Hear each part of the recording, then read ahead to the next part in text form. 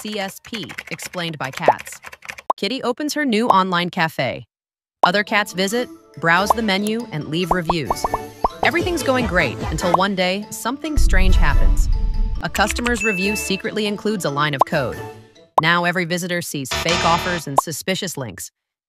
Kitty's cafe has been hijacked. It's executing scripts from different sources. That's a cross-site scripting attack, also known as XSS, bad code sneaking into good pages.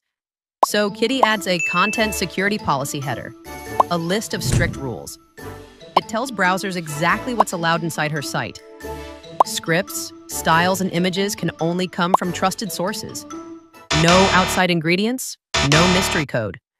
When a malicious script tries to run, CSP blocks it before it reaches the customers. That's content security policy, a rulebook that keeps Kitty's cafe clean, her customers safe, and her code trustworthy.